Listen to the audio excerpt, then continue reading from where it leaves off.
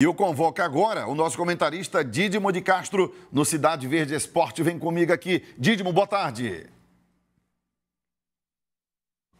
Boa tarde, Everton Henrique e torcida piauiense. Terminou a primeira fase do Campeonato Piauiense da categoria sub-17 do ano de 2023. 6 equipes estão classificadas para a próxima etapa e já foram divididas em 2 grupos. No grupo D, Piauí, Altos e Fluminense, e no grupo E, Tiradentes, Picos e Atlético Piauiense. Picos está aí na parada. Eliminou o River agora na semana e vai em frente o time picoense. Futebol da cidade modelo, nesta categoria, continua o seu trabalho com resultados expressivos. O time de Picos teve uma boa participação na Copa São Paulo, na mais recente Copa São Paulo, representando o futebol do estado do Piauí.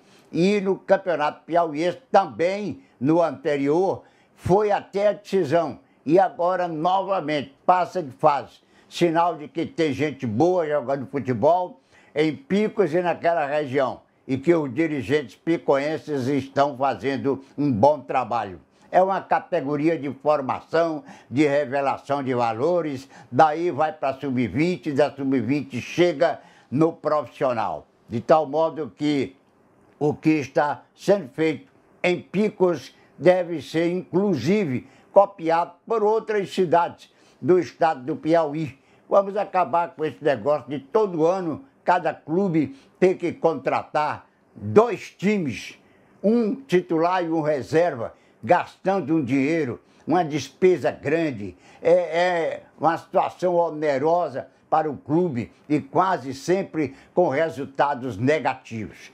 Quem olhar a história do futebol piauiense verá que em grandes jornadas estiveram em campo vários jogadores aqui mesmo do estado do Piauí. Então que Picos continue o seu trabalho com as categorias de base para futuramente ter um time forte lutando pelo título piauiense da primeira divisão.